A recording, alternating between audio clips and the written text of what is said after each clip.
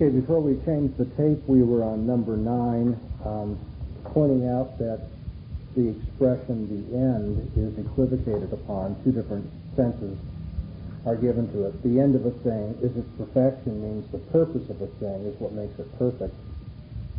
Death is the end of life, means not the purpose, but rather the terminal point, the end point. And so to say that death is the perfection of life is a cute conclusion, but drawn from an equivocation on the term. Okay, let's look at number 13. If you can tie a knot, you can make a beautiful deep pile rug. I said this one was a fallacy of composition because just because you can do one part of the rug doesn't mean you can make the whole thing. I agree. It's taken, something that's true of a part must be true of the whole. Good. Number 15. Thou shalt not bear false witness against thy neighbor. What fallacy could arise from this? That could definitely be a case of accident. Yes. In fact, you've probably heard people do that. The Bible says you shall not bear false witness against your neighbor, but you can go ahead and bear false witness against people that live across town or in another state or something, right? So this is not a fallacy in itself. It could lead to a fallacy depending on how you accent it, so you miss the point. Okay, let's take one more of these. Number 19. You have believed the lie that you cannot get well. The truth will make you free. Love nature. She is gentle and holy. To obey her is to live. Hypostatization. Hypostatization. I'll get that right, yeah. Hypostasis. Okay, what term is hypostatized? Nature? Nature, that's right. It's treating a series of events as though it were a concrete entity. All right, that's enough on the fallacies of ambiguity. Let's look at how Engel summarizes the fallacies of presumption, and you will find the summary on pages 120 to 122, where there's a similar chart that lays it out very nicely for us. Here he gives just the individual fallacies, which I want to look at, and then I want to look at the way he breaks them into different categories. First of all, the fallacy of sweeping generalization. Applying a fair generalization, one that is usually true, to an exceptional case while ignoring the peculiarities of the case. It is treating a generalization like it was universally true rather than just generally true. Here's the example. Since horseback riding is helpful exercise, Harry Brown ought to do more of it because it will be good for his heart condition. Well, to say that in general horseback riding is a healthy exercise doesn't mean that it's universally true. It just means it's generally true. So when you say that a person with heart condition should do it, that doesn't necessarily follow. Everyone understand the sweeping generalization? It treats a generalization as though it were a universal truth instead of a general truth. There are exceptions to generalizations. Now, hasty generalization is the opposite. Instead of moving from a generalization to a particular, this moves from a particular to a generalization. Using insufficient evidence or an isolated example as the basis for a widely general conclusion. And so here's the example. I had a bad time with my former husband. From that, I've learned that all men are no good. Okay, that's a hasty general. That's too quick to generalize because you haven't got enough evidence here, or you may have evidence of unique cases you can't tell, so you shouldn't have generalized.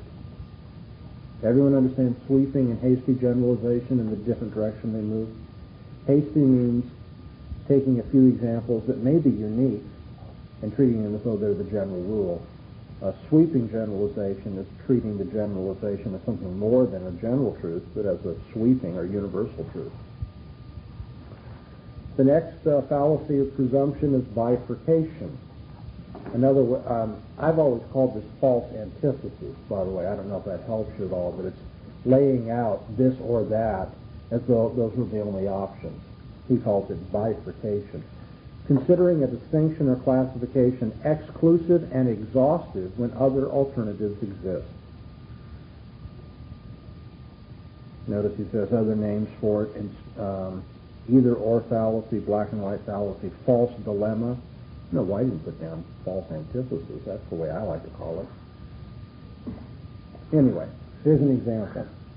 You're either for me or against me. Is that true? Let's forget Jesus for a minute right now. Is that true? No, I'm asking you to support my candidacy for student body president. You're either for me or against me. Well, no, as a matter of fact, I might be against your candidacy, but very much in favor of you. I mean, I like you as a friend, I just don't think you'll be a good president. Okay, people get their feelings hurt because they have this either or false antithesis sort of thing. Now, when Jesus said this, he was not for me, is against me. Of course, that is true in terms of your ultimate commitment in life. You're either going to be following Jesus or you're not following, because he doesn't take anything less than wholehearted, single-minded devotion. In that case, it's not a false antithesis. Do we see here again how fallacies are affected by one's worldview and presupposition? Begging the question in three forms. First of all, one can offer as a premise a simple restatement of the desired conclusion, A because of B, where B is the same as A. That circular reasoning on your outline, I think, is where I put it to help distinguish it. Miracles are impossible because they cannot happen. Well, impossible and cannot happen mean the same thing, so that's not much of an argument. Here's another form of begging the question. A circular argument more complex than one, but eventually justifying the conclusion with itself. A because of B, where B is dependent on A. And here he gives us an example. God exists. How do you know? The Bible says so. How do you know what the Bible says? It's the Word of God. Okay? That is a form of circular reasoning as well, where it's not based on the terms mean the same thing, but what you're appealing to depends on your conclusion being true. And a third form, subsuming a suspect particular under a generalization that is even more problematic. A because of B, where B is even more suspect than A. The evidence you cite to prove a conclusion should be more certain than the conclusion itself.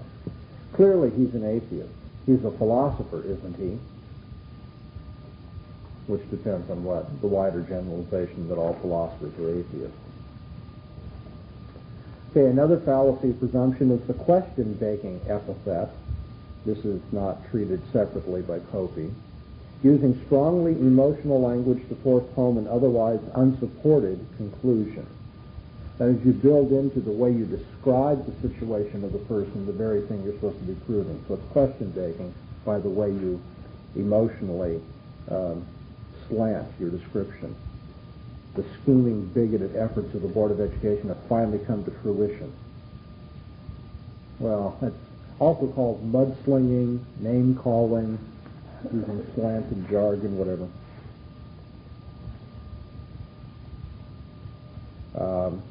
Notice that the question-begging epithet doesn't have to be negative. It can also be positive, the eulogistic epithet. Surely there can be no question Ed's our man. He's just a great guy. Okay, so you don't prove the point here. You just re-describe Ed with that slanted language. Okay, now the complex question, which we studied before, the interrogative form of begging the question. That is, you ask the question in such a way that you're assuming something one way or the other without having to support it. The purported question bringing an assumption with it that needs to be questioned. Notice he puts here, do not call an example a complex question unless it has a question mark in it. Complex question only appears in the form of a question, is what he's saying.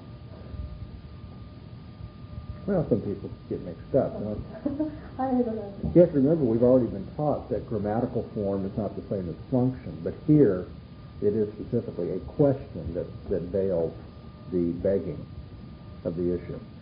Why is it that women are more interested in religion than men? Well, I mean, first of all, is that true? And then what's the answer to how do you explain it if it is? Shouldn't be taken for granted. Special pleading, I love this one. Applying a double standard that is exemplified in the choice of words. Horses sweat, men perspire, women glow. Like conjugating an irregular verb, right? I am firm, you are, how is it? No, you are stubborn, he is pig-headed. Something like that. That's special pleading, not looking at it in the same way, looking at things impartially, but applying a different standard to yourself. It might be helpful for me to point out, my work in evangelical theology, apologetics, and ethics would lead me to say, as a generalization, and I don't think a hasty one, that probably this is the most common fallacy committed by theologians and amateur theologians and wannabe theologians who think they can, criticize something, and then you come back and say, well, now, did you apply that standard to your own school of thought or to yourself? I mean, let me ask you a few questions, and you'll find out that it's a pure case of special pleading. Well, I'll get off this subject by giving examples. Just, I want to warn you that Christians are real prone to double standards. What is the difference between part begging the question number 3 and the ad hominem origin or circumstance? Is it in the way it's presented? Making the question number 3 says you subsume a suspect particular under a generalization that is even more problematic. You can't prove a point by arguing from the obscure to the more obscure. That's not the same as looking at the circumstances. Okay, because... Okay? We turn the page, we have another fallacy of presumption and false analogy, reaching a conclusion by likening or comparing two significantly incomparable cases.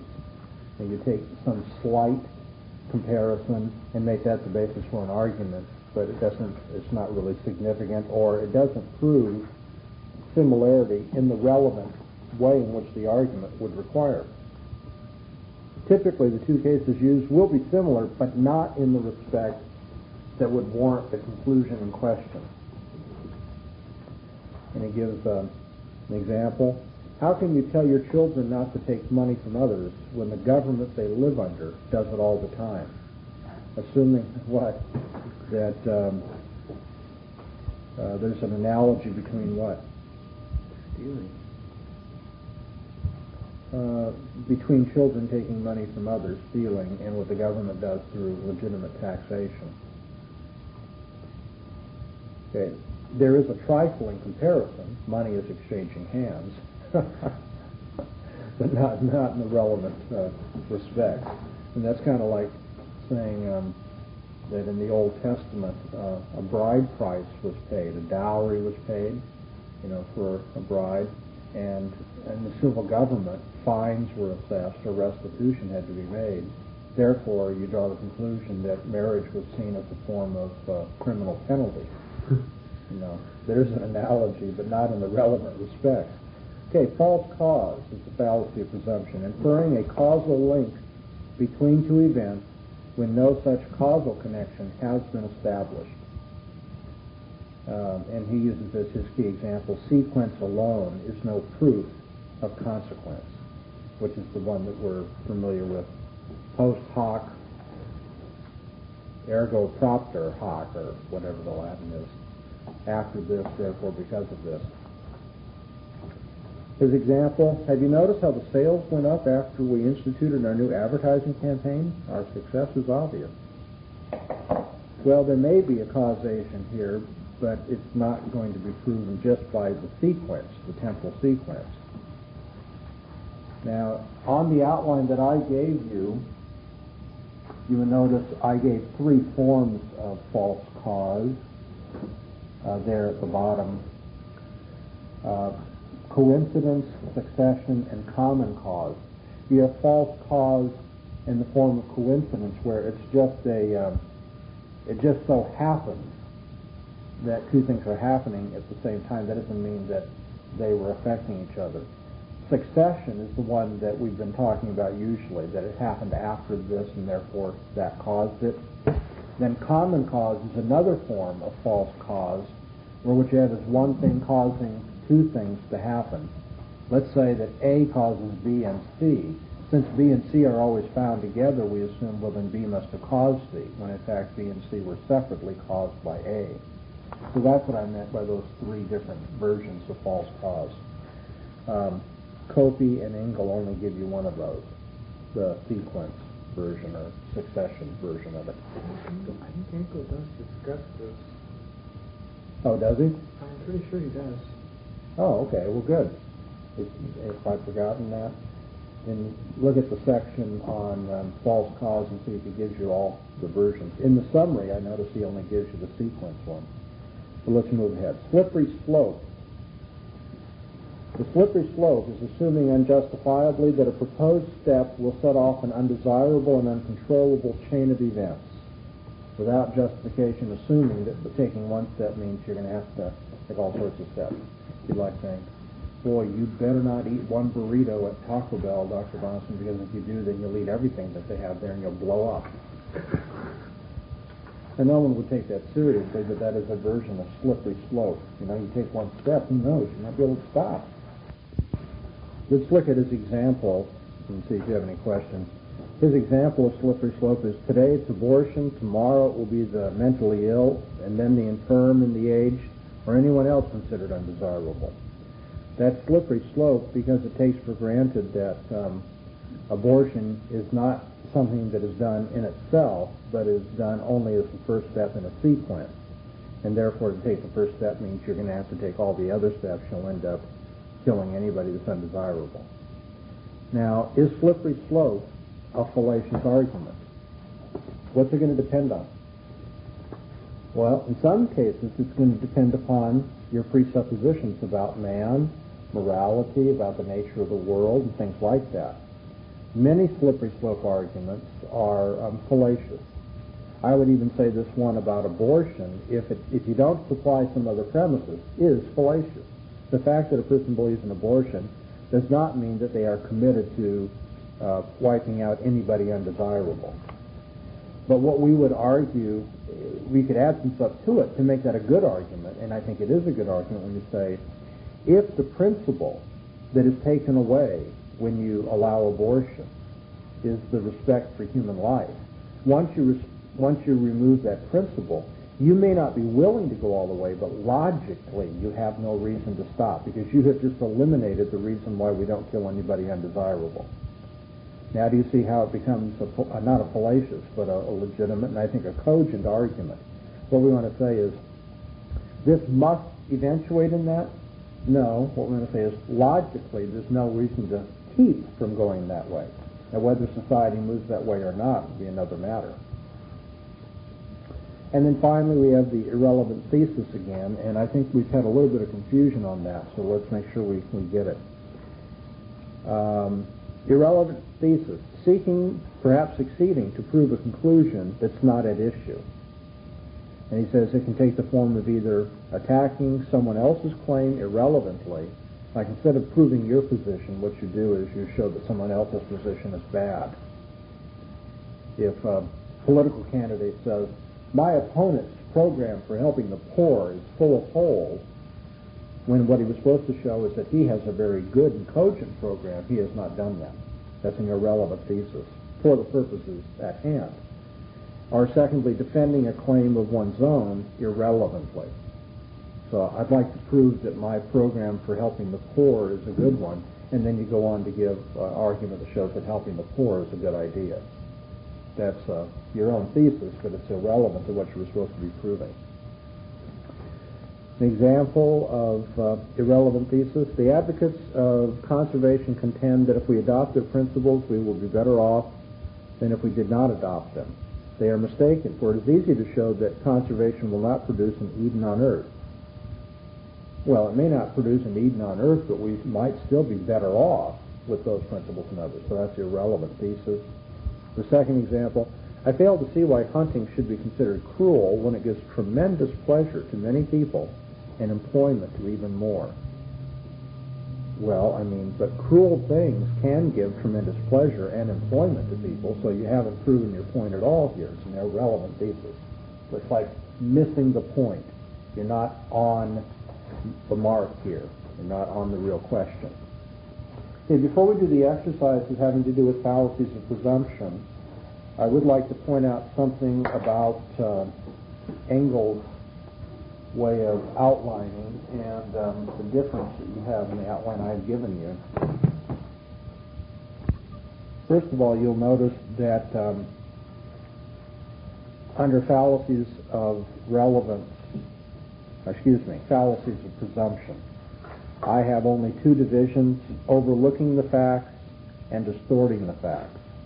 Engel has three divisions.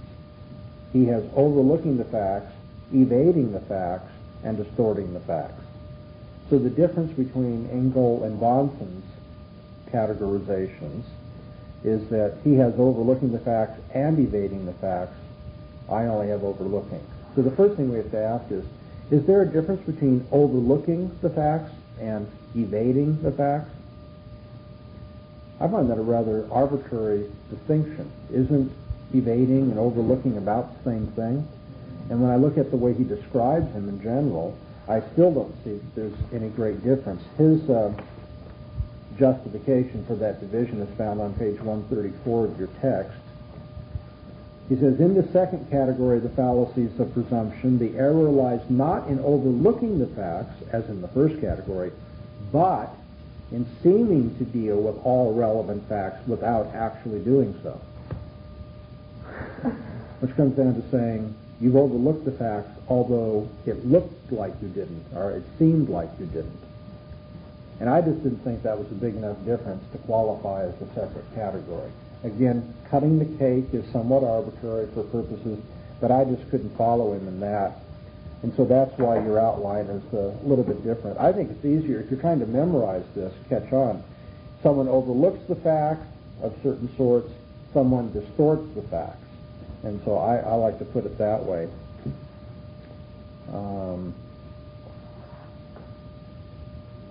And thus, we have overlooking the facts about the uniqueness of things, about the options that are available, or overlooking the facts as a shortcut to your conclusion, like don't even bother to look at the facts, which he calls evading the facts. I think that's just another way of overlooking them as a shortcut. Now, there's one other difference you may want to notice here. As he creates his category of evading the facts, that I think is just a version of overlooking the facts, he includes the fallacy of special pleading. And he has not convinced me that that's the most convenient place to put that fallacy. On your outline, you'll see that I've put special pleading under the category of uniqueness, overlooking the facts about uniqueness. Now, this overlooks the facts about uniqueness in the sense that it affirms a uniqueness that doesn't exist. I'm in a unique situation. I specially plead for my case. I don't sweat. I glow. I never get angry. I'm always just indignant. Okay? So we have a special pleading, meaning that you put yourself in a special category. So it seemed to me that it fits better to put that under overlooking the facts about uniqueness, whereas Engel puts it in evading the facts in the same way that you're engaged in question begging. I can see a similarity between a similarity between special pleading and question begging. But I think it's more, people engage in special pleading more because they think they're unique or there's an exception for them. So anyway, I do prefer my outline, but I want you to see that there's a difference between us. Now, let's look at some exercises having to do with fallacies of presumption. And as we answer them, however, we'll answer in terms of Engel's breakdown, not the one that you have here. I've just explained to you my outline and why I think it may be advantageous. But for our exercises, we'll follow his procedure. All right, let's begin on page 132. where Engel has his first subset of fallacies of presumption. He says, identify the fallacy of presumption. It's either going to be sweeping generalization, hasty generalization, or bifurcation. Well, you can hardly miss it. You take a guess and have a 33% chance of getting it right. So I'll have to call on you to explain it. Okay, let's begin with number 3. If we're going to buy a car, we have to buy either a good one or a cheap one. We can't afford a good one, and we don't want a cheap one, so we'll just have to do without a car. What fallacy is committed there? Bifurcation. Bifurcation. Either or, and he's making, well, good and cheap are not incompatible terms necessarily. They aren't opposites. Or might we want to say both are relative terms, and so it's not either or. You might find one that's fairly inexpensive, but still kind of good. Not absolutely good, not absolutely inexpensive. So yes, it is what I call the false antithesis, a false either or here. Another way of putting the answer is, there's a third alternative. An inexpensive car that isn't great, but it's okay. Number 12. They just don't care about traffic law enforcement in this town, so they let ambulances go at any speed they like and let them run red lights, too. I love it. What they cared about is they wouldn't let those ambulances do that. What fallacy are we talking about here? I said hasty generalization because usually I thought they applied a case. Cases to us. Hasty generalization? They're taking the case that ambulances are allowed to run red lights and then generalizing that they just don't care about law enforcement. Is it hasty or is it a sweeping generalization? Sweeping generalization that there's a speed law out here that should be kept, and so ambulances should be keeping it, as though they're not an exception to the rule. I suppose you could look at it either way, couldn't you? Because here it says, using an isolated example as the basis for a widely general conclusion. Yep. But what lies behind this seems to me the understanding that traffic laws are universal rather than general. So I'm not going to say, that that's wrong. I'm just saying you could look at it either way. Okay. We all get the point, though. Obviously, ambulances are an exception to the rule. So if you're going to take the ambulance example and generalize, then you have a hasty generalization. Or if you're going to expect that traffic laws have no exceptions, so ambulances are not an exception, then you have a sweeping generalization. Actually, I took it to mean that they don't care about traffic laws because they let traffic do that. Okay, so in that case, it would be hasty generalization. 15. Let me warn you that you will find in the world a certain few scoffers who will laugh at you and attempt to do you injury. They will tell you that John D. Rockefeller was a thief, that Henry Ford and other great men are also thieves. Do not believe them. The story of Rockefeller and Ford is the story of every great American. And you should strive to make it your story. Like them, you were born poor and on a farm. Like them, by honesty and industry, you cannot fail to succeed. Well, you can get really worked up on this kind of thing, right? What's the fallacy, though? The fallacy is the hasty generalization. Okay, explain. Because he's saying, well, they were poor and on a farm. You're poor and on a farm. Therefore, you can succeed because they succeeded. Yeah, or what you're taking is a couple of illustrations of poor boys who made good and saying, okay, any poor boy can make good. Well, that's a real hasty generalizing from what may be very unique illustrations for all we know. Okay, let's turn to page 147.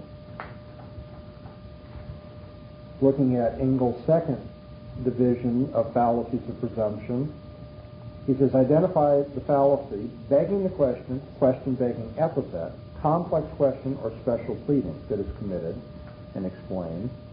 And we'll begin with number 21. The world was not created by God, for matter has always existed, and therefore the world must have always existed. I've heard unbelievers say that kind of thing. What is the fallacy here? Begging the question? Begging the question, exactly. If God created the world, then matter is not eternal, has not always existed. So that's taking for granted what's supposed to be proven or on the other side disproven. Okay, let's jump to number 33. This measure ought to be deplored by all right-thinking people. Just a hard one. I put it as second epithet. Question begging epithet. Okay? And why is that so? I agree with you. Well, I had trying to figure out why it was so. Maybe you could help me figure that. No, in other words, you didn't understand the answer to the I question. didn't understand necessarily why it was one. But that's what this assignment's all about, is seeing why it's assigned to it.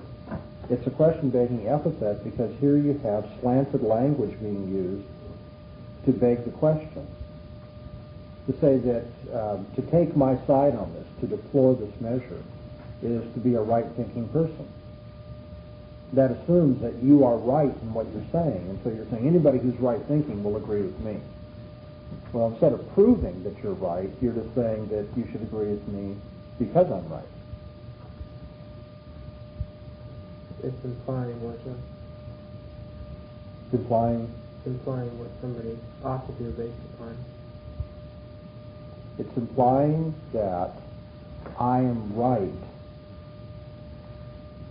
and right-thinking people will agree with me. That if you're a right-thinking person, you'll agree with me.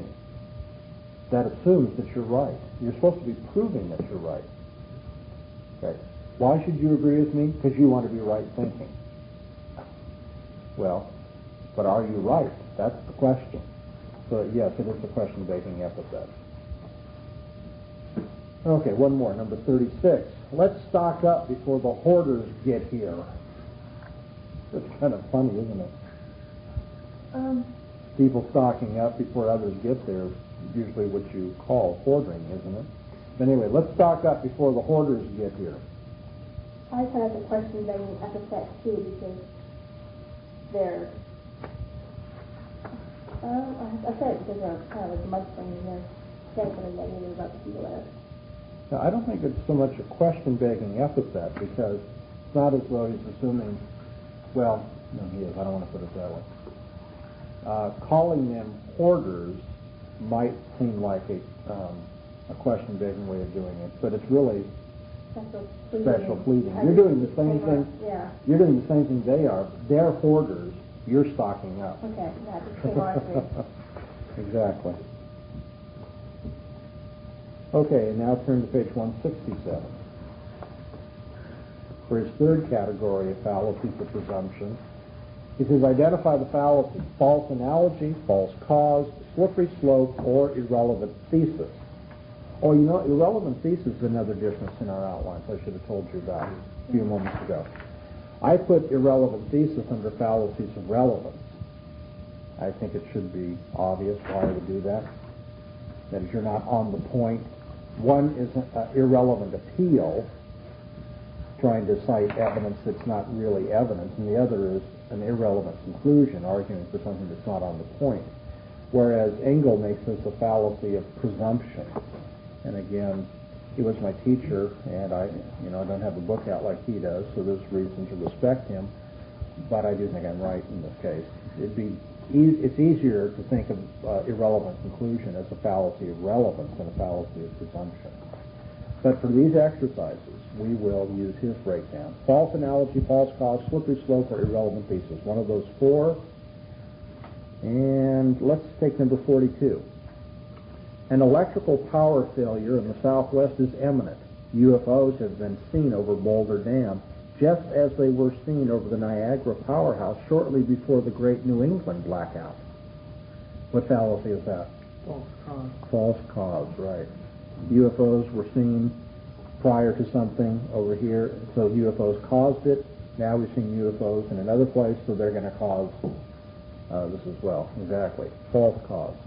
Of course, there are also problems in that you're accepting the validity of the sighting of the UFO. But even if you grant that, this argument's not a good argument.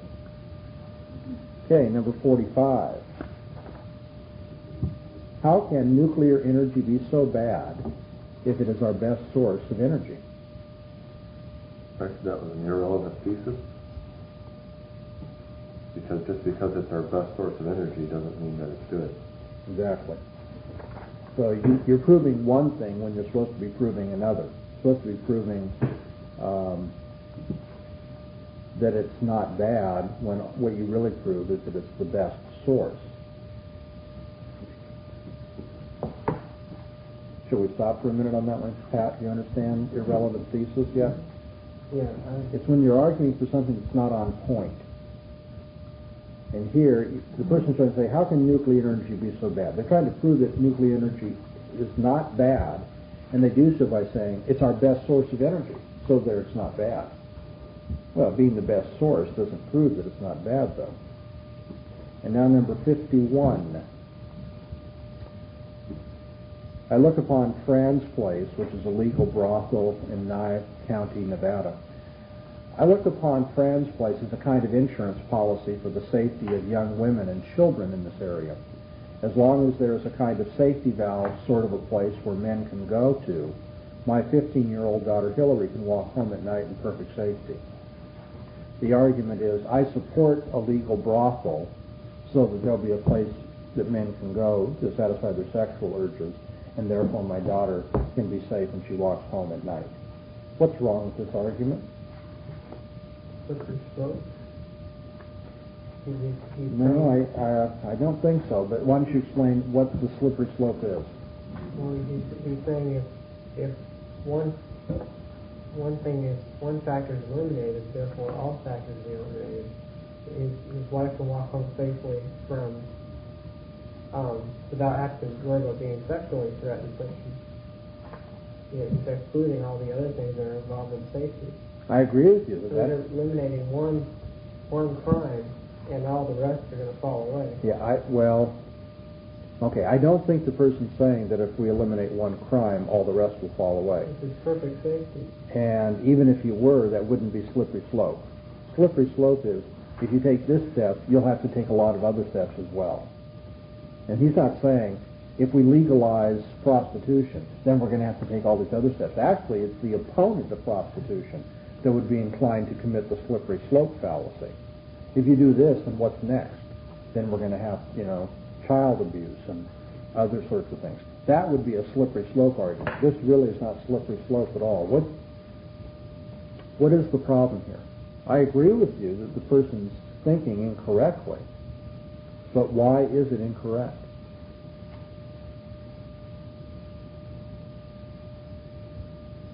I had it as a false analogy.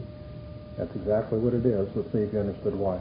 Because he compares a brothel with a safety valve, and a brothel is not a safety valve, whereas an insurance policy. Let me expand on it and try to show what's buried in this. It's a good illustration.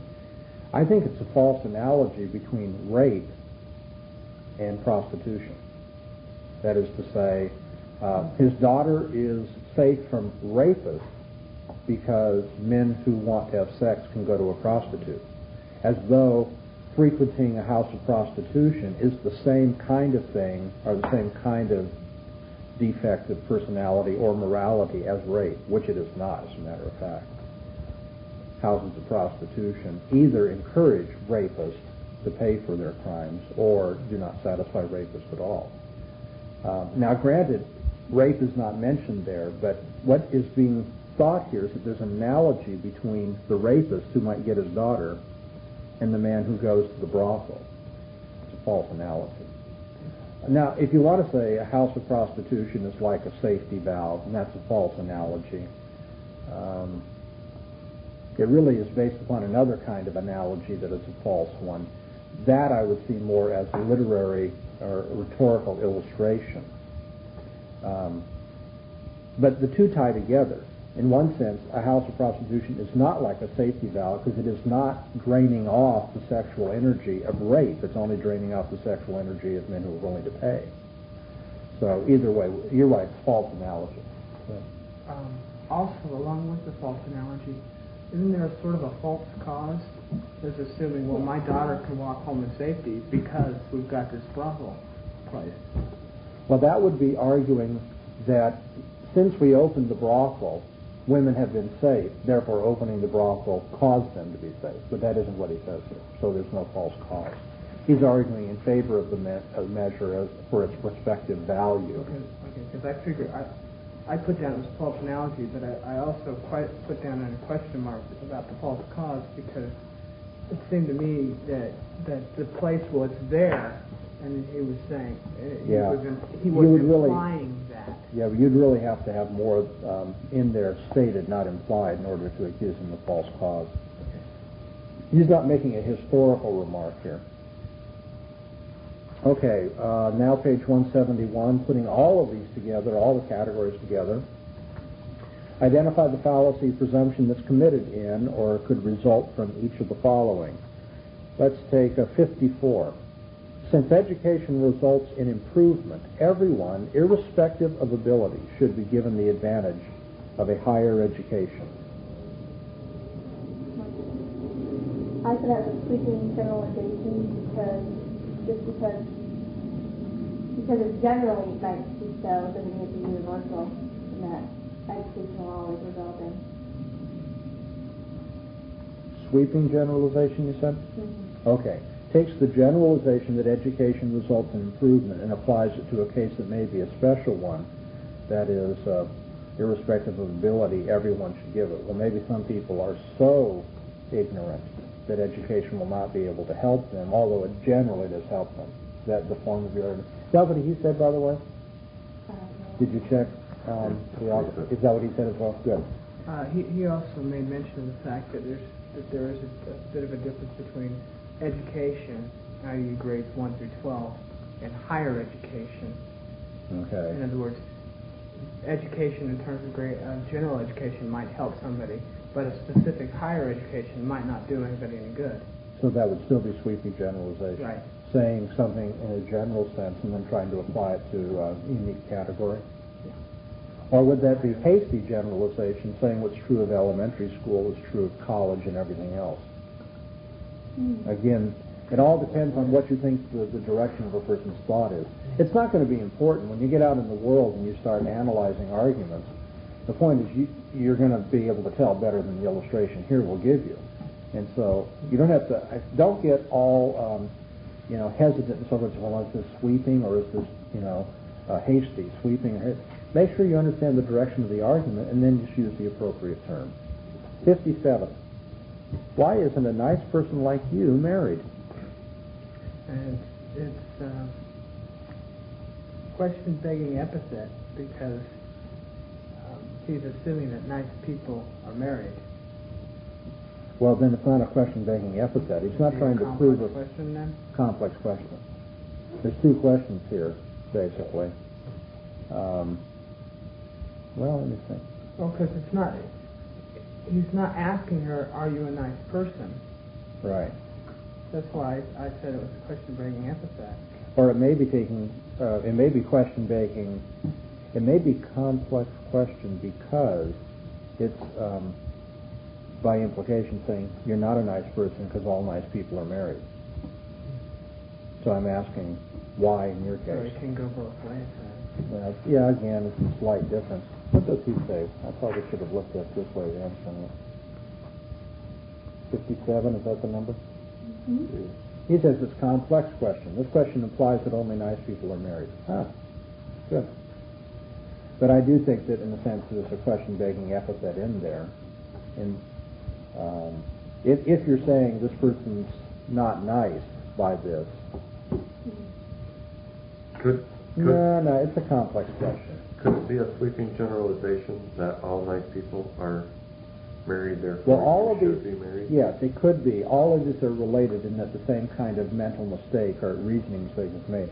But it has the specific form of putting two issues into one question, so it's a complex But question. it could be considered an insult too, and you consider maybe the person doesn't want to be married and the nice person should be married and you're not a nice person. Yes, that's what tempted me to think maybe Jay was right in calling it a question-begging epithet. But the point is you have to read nice person as sarcastic in order to make it question-begging epithet, and it's not.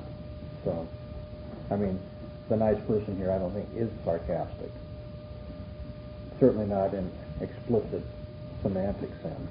57, now 60. The United States had justice on its side in waging this war. To question this would give comfort to our enemies and would therefore be unpatriotic. Irrelevant thesis. Irrelevant thesis. The fact that it would give comfort to our enemies doesn't prove that we were just in what we were doing.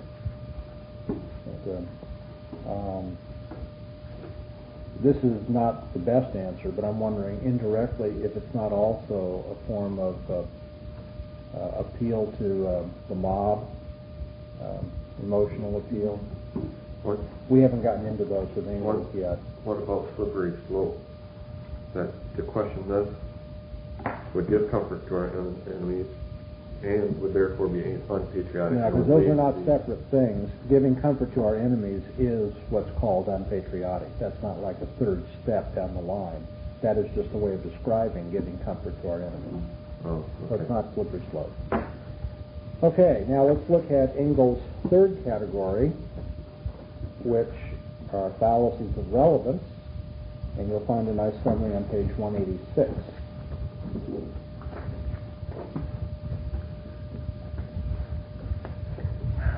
His fallacies of relevance are the genetic fallacy, abusive ad hominem, circumstantial ad hominem, tu quoque, poisoning the well, mob appeal, and we'll do our exercises.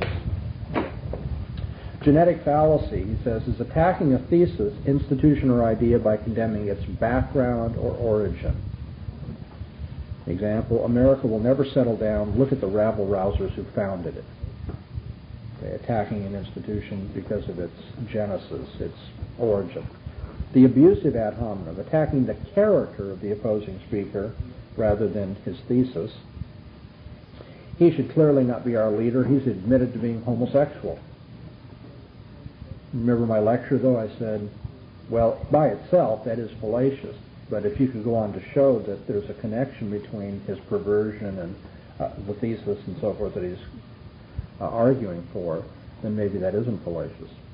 Circumstantial ad hominem, attacking the opposing speaker by implying vested interest. Sure, he opposes rent control. He owns 2 apartment buildings, doesn't he? It's kind of like, well, he must be rationalizing them. Tu quoque, attempting to show that an opponent does not act in accord with his or her thesis, which is fallacious if it means to prove that the thesis is in fact false. But it's a legitimate consideration from the standpoint of Christian morality. When you say you ought to live by the same rules you're preaching, you ought to take the log out of your own eye before you take the speck out of mine. Anyway, how can she tell me to exercise more when I know that all she does is sit behind a desk?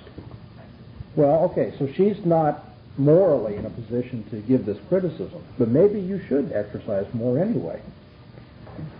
Poisoning the well, attempting to preclude discussion by attacking the credibility of an opponent. In his explanation, remember in the chapter, Engel points out that you poison the well when you've cut off your opponent from any possibility of a defense, because anything he says people will tend to look upon that as showing that he's doing the very thing you say. If I say, you talk too much, and then you try to say, well, really, I don't. Well, there you go. You're talking some more. You talk too much. I've poisoned the well.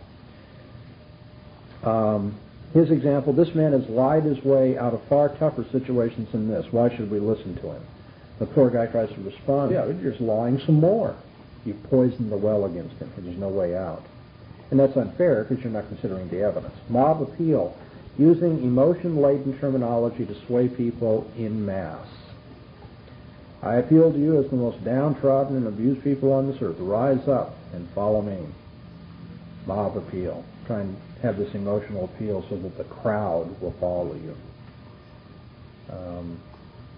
Appeal to pity. Seeking to persuade not by presenting evidence, but by arousing pity. I don't think we need to spend time on that. That's easy. Appeal to authority. Seeking to persuade not by giving evidence, but by citing an authority. And then he has various kinds. The appeal to the one, that is, one person as the authority, or appeal to the many. That would be a statistical kind of thing. How could 6 million Americans be wrong? Appeal to the select few, that's the snob appeal. I mean, if you want to be one of the hoity-toity, then you ought to do this. And then 4, appeal to tradition, which is another form of authority. Finally, there's 2 more. Appeal to ignorance, emphasizing not evidence for a thesis, but lack of evidence against it. There must be extraterrestrial life. No one has proven there isn't. And he points out those are almost always reversible arguments. No one has proven that there is, so there mustn't be. And then appeal to fear. And I don't know why he separates that from the appeal to pity and mob appeal, but he has seeking to persuade through fear, the threat that Santa Claus will not bring the presents if you don't go to bed on time and so forth. The way in which I've organized these will hopefully help you remember them a little bit better. In the outline that I gave you, we have irrelevant of appeals and irrelevant thesis. The irrelevant thesis we've already discussed, not arguing on point.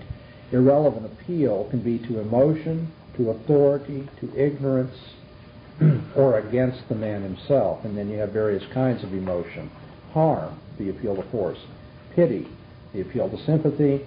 Popular emotion, the mob appeal. The various kinds of authority. Irrelevant expertise would be the one. That's what Engel calls the one. Tradition is the same as he calls tradition. Bandwagon is what he calls the many. Sometimes it's called irrelevant appeal to the bandwagon or the consensus appeal. We're all agreed. There's so many people behind this measure, it can't be wrong. And then the snob appeal is what he calls appealing to the select few. And then to ignorance is clear enough. The ad hominem breaks down into abusive, genetic, circumstantial, poisoning the well, and tu quoque. So when a person is trying to support a conclusion in an irrelevant way, he or she will appeal to emotion, authority, ignorance, or against the person. Now let's do a few exercises. Page 221. I have a question. Go ahead. How much different is poisoning the well from abusive ad hominem? Poisoning the well is specifically an attempt to cut off any possibility of an answer, rather than saying that a person has a bad character, saying, well, he's a communist and you can't believe what he says. Poisoning the well is an attempt to show that if he answers, the only answer he can give you is poison. I mean, you've made there's no source of an answer. A communist could appeal to say, okay, well, I'll quote capitalist authors to prove my point. You haven't cut him off from an answer by calling him a communist. You've just disparaged his character. When you poison the well, it more specifically, it tightens it more than that. Any move the guy makes is going to be suspect because of what you said about it. And these are all very subtle differences, by the way, is seen in the fact that Copey does not distinguish them. You remember Copey puts poisoning the well under abusive ad hominem. It says this is another way of speaking of it. So what you have in the case of Engel, it's kind of like if you go into one paint store, you notice they have 80 different colors. All right. You go into another paint store, they may have 240 because they've drawn sharper distinctions of shades and so forth.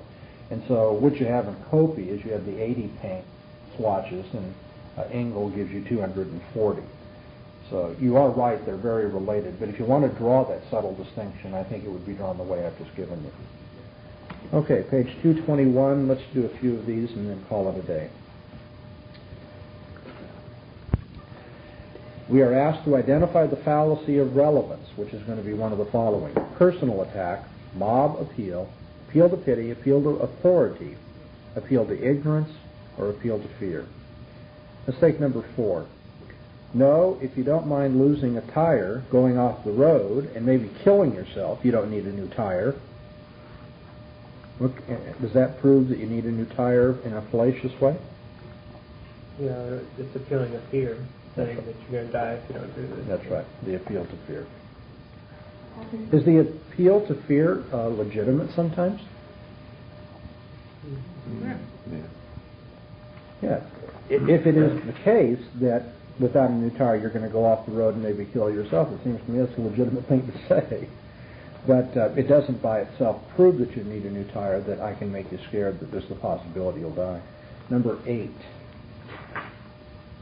Congress shouldn't bother to consult the Joint Chiefs of Staff about military appropriations. As members of the armed forces, they will naturally want as much money for military purposes as they think they can get. It's a personal attack on Joint Chiefs of Staff. What kind of fallacy is it? It's just I just wrote what the terms they use. It's a fallacy, abusive ad hominem. Not abusive. It's not saying they have a bad character. Circumstantial. Circumstantial, saying that given their circumstances, of course, they would say that. All right, number 12. All loyal Americans will deplore the passage of this bill.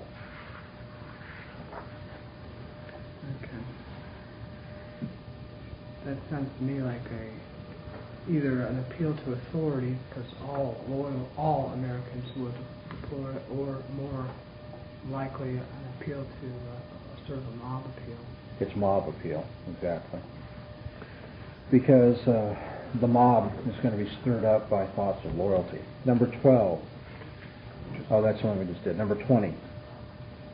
I'm on probation, sir. If I don't get a good grade in this course, I won't be able to stay in school. Please, could you let me have at least a C? The appeal to pity? No fooling. Rather blatant, right? It's like, I deserve a C because it's pitiful if I don't get one, and you should pity me in this situation. Number 32, Black says, well, anyway, when we're silent, nobody is playing games. White, silence itself may be a game. Red, nobody was playing games today. White, but not playing games may itself be a game. That's an appeal to ignorance, because they're talking about something that isn't proven. Because it's not proven, so it must be. Of course, White is arguing that way. Yeah, I do think that's the thrust of it. This was a tricky one when I looked at it last evening. But I think it comes down to saying, well, we don't know otherwise, so maybe not playing a game is a game. So it's kind of like you can't show that it wasn't, so maybe it is. Kind of a strange argument, isn't it? Number 36. Let's get down to brass tacks. None of us here is a Philadelphia lawyer. We're just plain folks trying to see our way clear. There's been a lot of highfalutin talk about economic implications and such like, but the plain fact is that if they build that dam here, it will cost us money we just don't have. I'm against it. We're all against it. I was really confused by this one. I don't know Oh, why. no, that's why I read it the way I did. It's just so blatant. I said it was an appeal to ignorance. Oh, no. He's not arguing that my thesis is true because no one has proved otherwise. What's he appealing to here? Mob. It's the mob, right.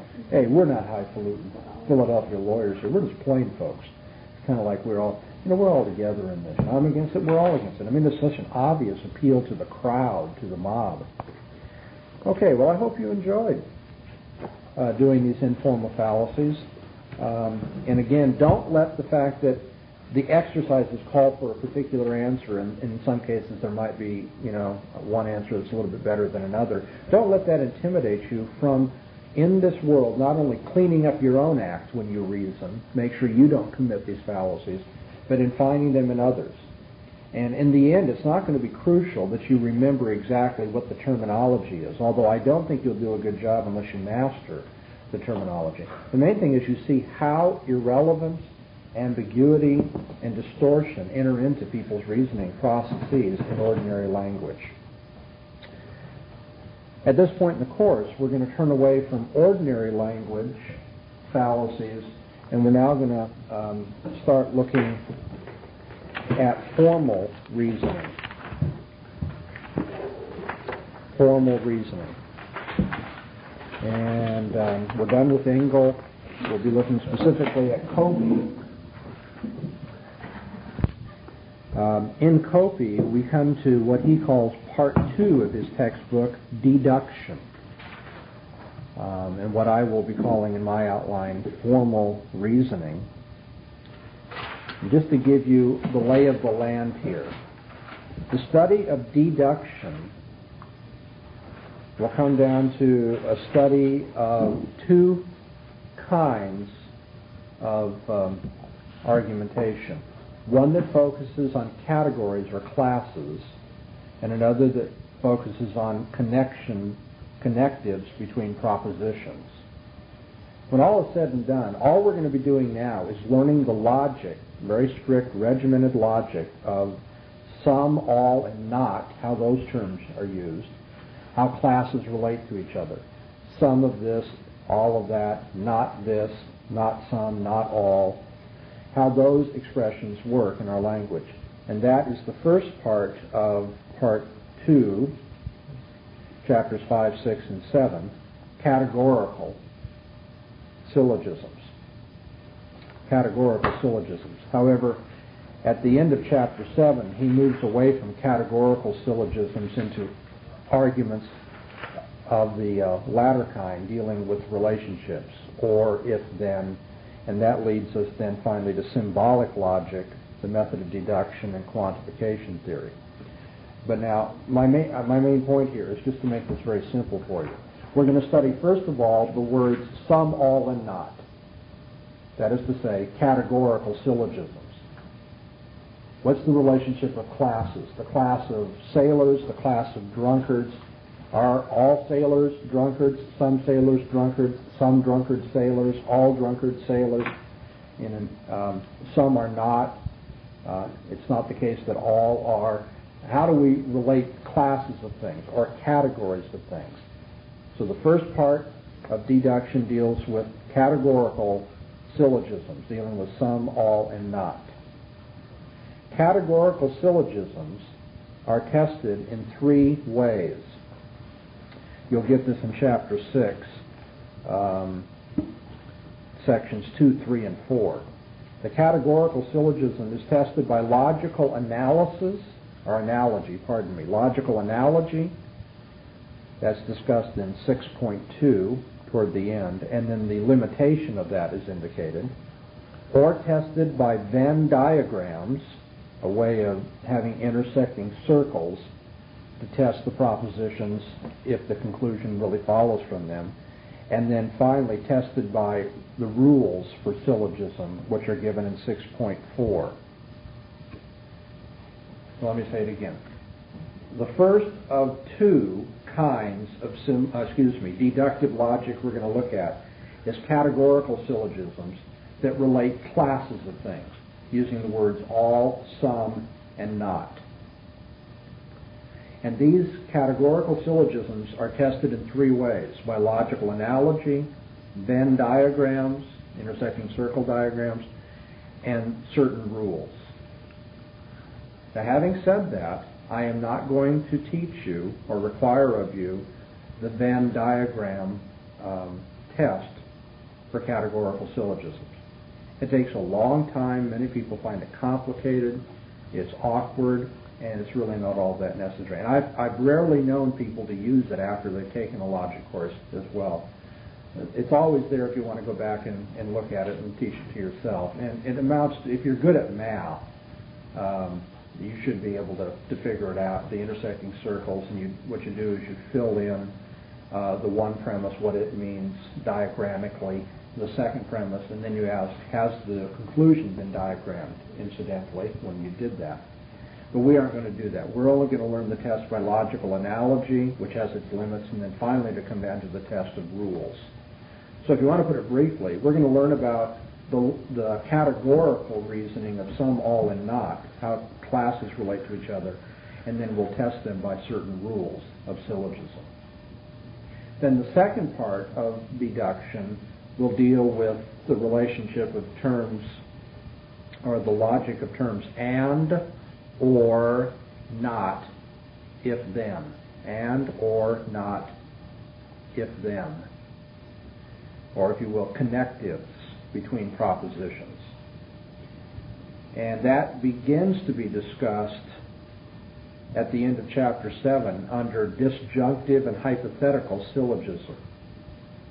When Copey discusses disjunctive and hypothetical syllogism, he's discussing the relationship of or and if not and not, but in ordinary language. Here he's dealing with those connectives as they appear in ordinary language. We're going to put that aside, however, and start testing all such connective relationships in terms of symbolic logic and the method of deduction in chapters 8 and 9. So you follow what we're doing then, what we're moving into? We're moving into deductive logic, first categorical, secondly connective or propositional. We're going to deal with the syllogisms having to do with some, all, and not, and how to test them by rules. And then we'll begin with ordinary language, but move quickly into symbolic logic, dealing with and, or, not, if, then, and how to test it in this algebraic fashion. Quantification theory will then bring together class logic, category logic, and propositional logic. So you have quantification, some and all, as well as the relationships of and, or, not, if, then. So number 10, obviously, is in a formalized language and is much more difficult than the other chapters. Here's what I'd like you to do for our next class session. I'd like you to read Copy chapters 5 and 6 and then do certain assigned exercises. Copy chapters 5 and 6. However, please skip, please omit section 5.6, section 5.6, and 6.3.